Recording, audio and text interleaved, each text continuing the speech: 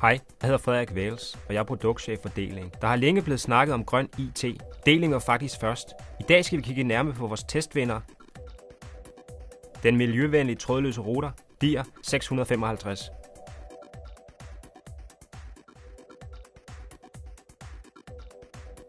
Æsken indeholder manual på CD, 3 antenner, skruer for at kunne sætte den op på væggen, router, netværkskabel, en holder samt strømoplader.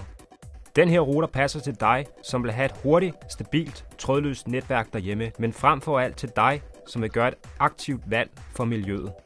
DIR-655 passer alle slags internetforbindelser med en hastighed på op til 1000 megabit per sekund, til med på det interne net.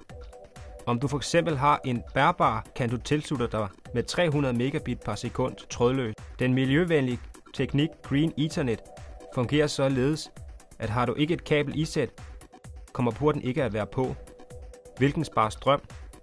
Når du har et kabel isat, kan routeren måle længden og bare sende så meget strøm, som er nødvendigt, hvilken sparer på miljøet.